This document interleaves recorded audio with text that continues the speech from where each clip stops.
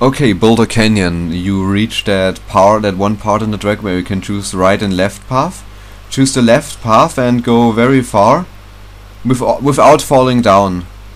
Like optimally you would turn around at the very end and go like this. I'll just we'll continue from there for a second. I just assume that you fall down. You can, just to show how you can actually back up by jumping against the wall and then holding down here to go up. So normally you would turn around into the wall and then you just go backwards out of the tunnel.